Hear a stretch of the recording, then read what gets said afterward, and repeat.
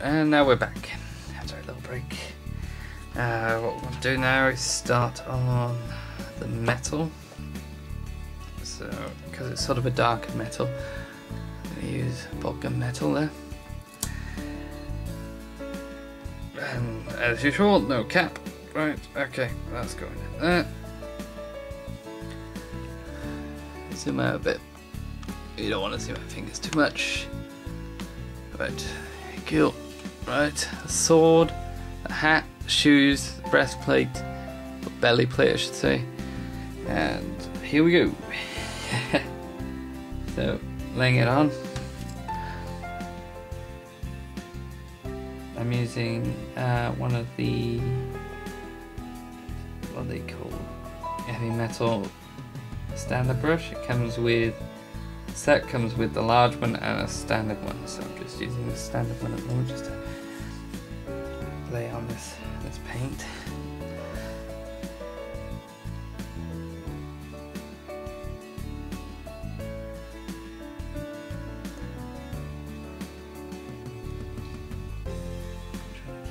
Thin. What I'm trying to do now is to avoid touching other areas.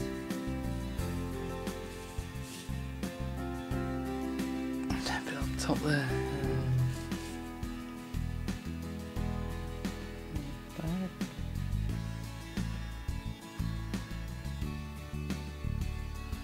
Too much on there.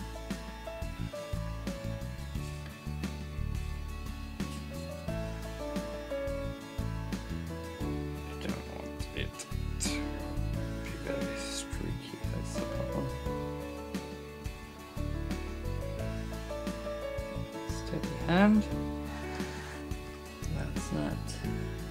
I can't tell. I think this bit looks metally. I think the rest is just straps and stuff like that, which we will paint probably with snakebite leather.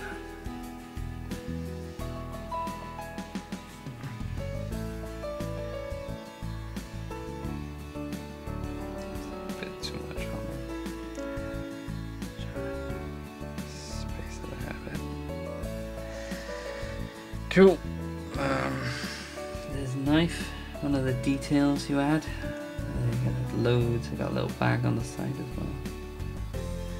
So just do that.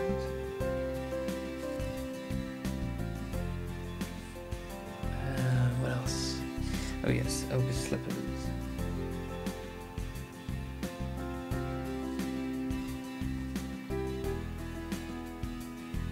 Hopefully the skin is how you like it. If you don't like it, well, I don't know. But as you can see, it's quite nice. It doesn't look particularly great in this sort of light. I should probably get a better light. We'll see how it turns out. I may add another wash to it. It's totally live. Well, not live, but live-ish. I've never really painted like this or before, so I'm trying to do this as fast as I can. But the thing with painting is you should really take your time. Never rush it.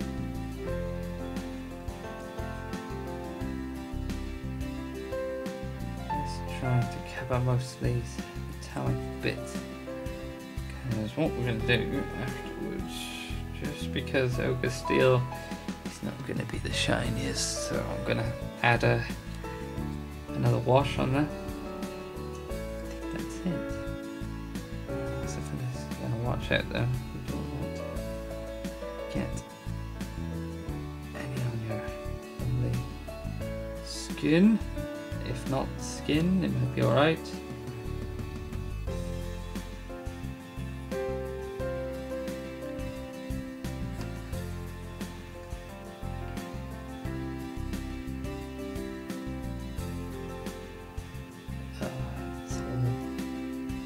Fluff about this damn gut plate. So you don't want the biggest gut is the leader or something like that. protect their gut so they don't get disemboweled, things like that.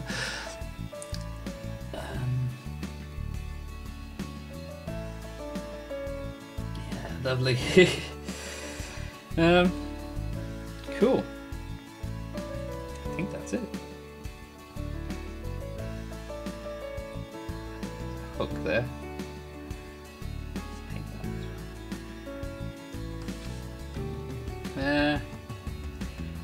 Cool. That looks good.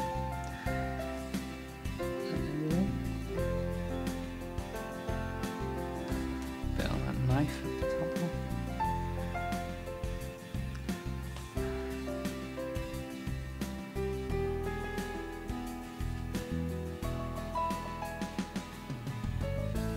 Yeah, that's alright, that looks good.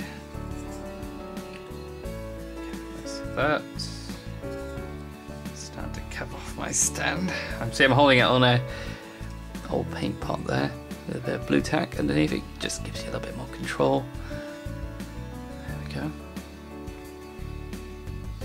Cool. Another tip. I've got another batch of water here. This is the one I was using for the flesh, but always seem to keep your metallics separate. Otherwise, when you wash it, there's a chance you could pick up some of the metallics in the normal paint. So that's that done. Yes, I got the paint around here. That's an empty one. Right. Okay, I'll be right back.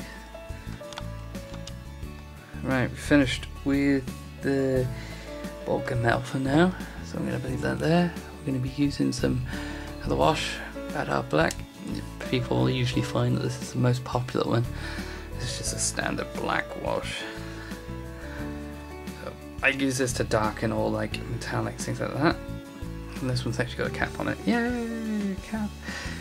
I'm going to use the standard brush again because I don't really need to cover that much area. So if I zoom in a bit, I keep putting it the wrong way. There we go. Cool, right, so let the wash.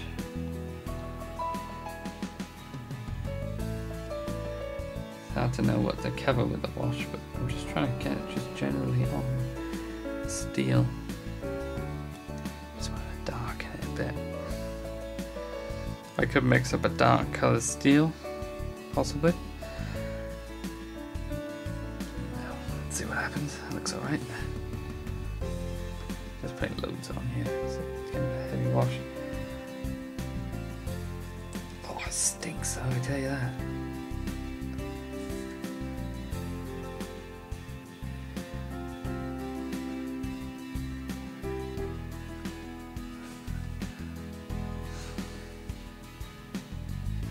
Just trying to control the washes. It's quite difficult. Sometimes I use my fingers just to take off a little bit.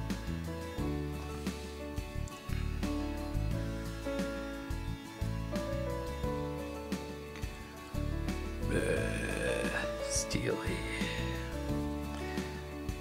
As you can see, it's quite hard to do.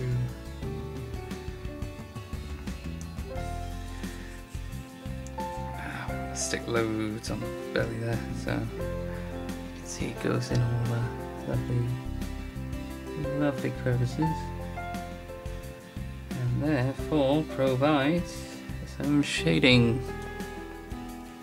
Looking great. And if you can hear that, that is a seagull. I don't know why that is a seagull. It's December. I don't even live anywhere near the sea. Shut up, seagull! Trying to do a tutorial! That's on there. Darken down these ogre slippers. And they probably got a real name. I have no idea what it is, but that's what we're still going with.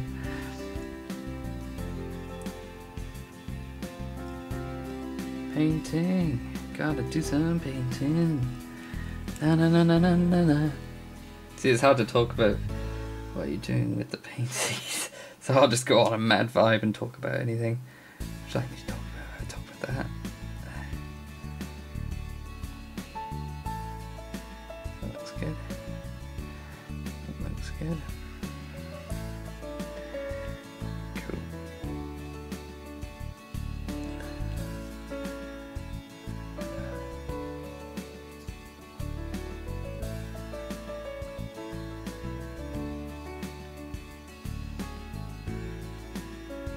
Might wash it again on the sword just to get it a little darker.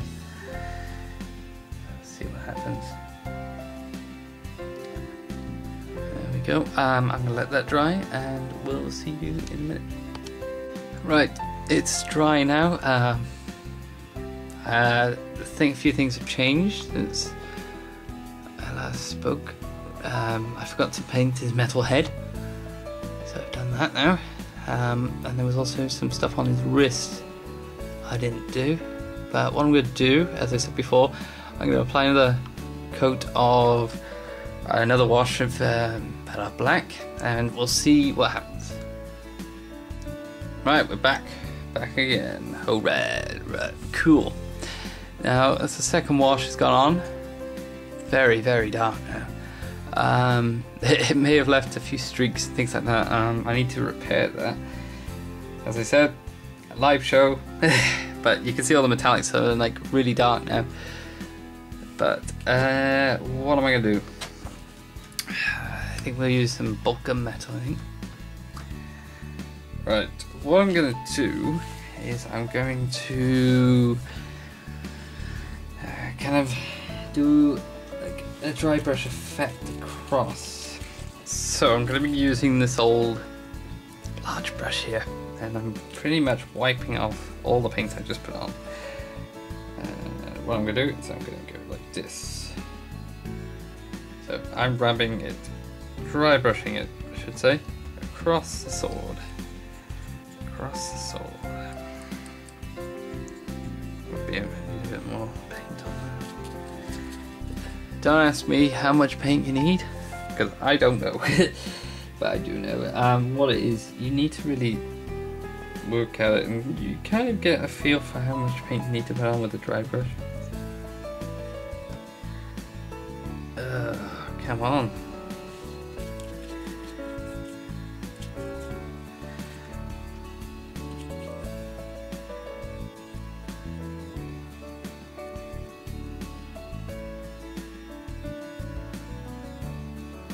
So I'm catching the very edges of the sword.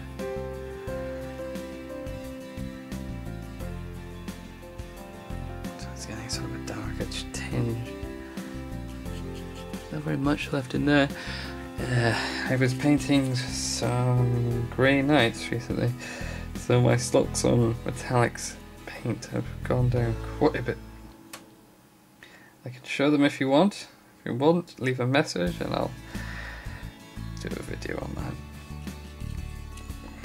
There was stuff with airbrushing, I think. This is quite weird. This kind of effect that's got on here.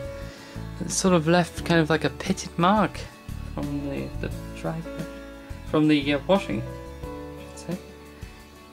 I'm just dry brushing this across.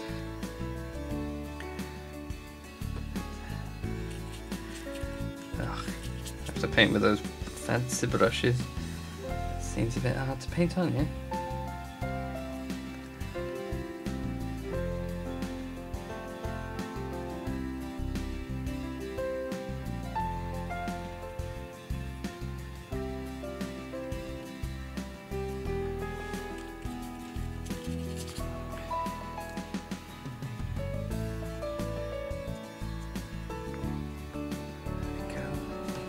Sorry if you cannot see this. Get some better lights, I think.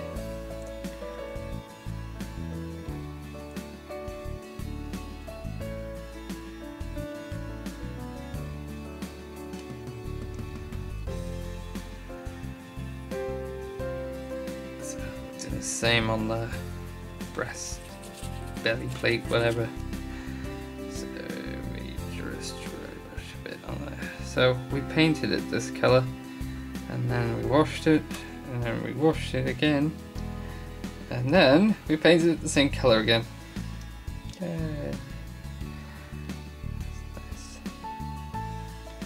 So I'm catching the very tops, very edges, and bits are showing now.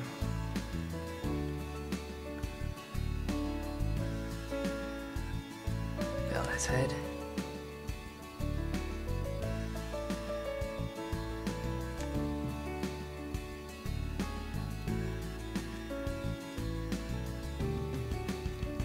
Kind of an even brush stroke across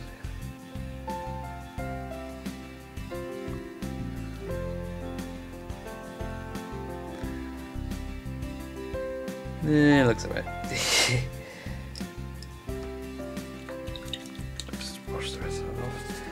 Alright, we'll do some highlighting on that, I think. So, usually people say to draw your highlights, but what we're gonna do, I'm gonna dry brush the highlights on.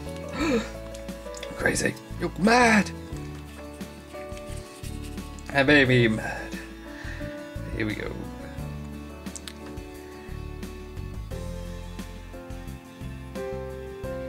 So basically what we're doing is we're looking on the very edge of the sword here.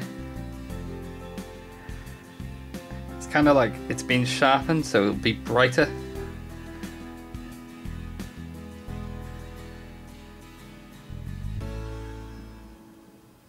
And it would look less duller on the edge as well. So you can see that. It looks good from my angle. Maybe a bit too much light.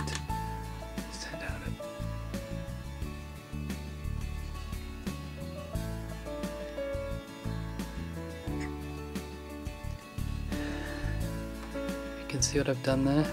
I'll zoom it in. It's constantly looking at the background. Right.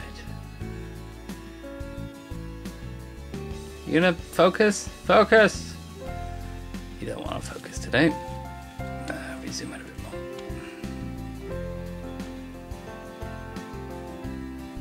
Can you see that? There we go.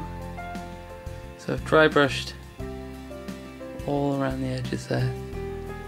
I'll do the same on the armor, on the helmet, on the breastplate, and I'll get back to